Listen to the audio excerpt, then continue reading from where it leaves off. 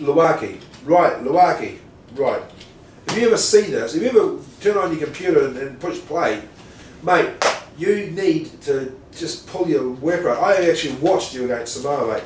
You're lazy. You are lazy. You don't do enough work off the ball. And I'm really surprised that Graham Henry, Hansen and Smith actually sticking with you. Because I think 2 or 3 years ago, yeah, you were dynamic, you were the enforcer, you were the ball carrier, you were the tackler.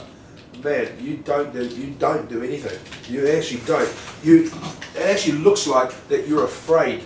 And every time you actually take the ball, 9 times out of 10, you know, Fitzy and I were watching you, and we said, bet you'll drop it. You know, you made a good pass there to Jerome Kano, that little miss pass there, but that's probably the only thing you actually did. You're lazy off the ball, and I would say to you, I think you need to lose. You need to lose probably about 4 or 5. How can a guy like you, and you get Thompson, the young blindside flanker, how on earth is that guy just come through, snuck underneath you, and he's in the starting lineup? Does that not upset you? Get back on the side, get bloody training and work harder, because you're a good player, you've got the quality, but you're lazy.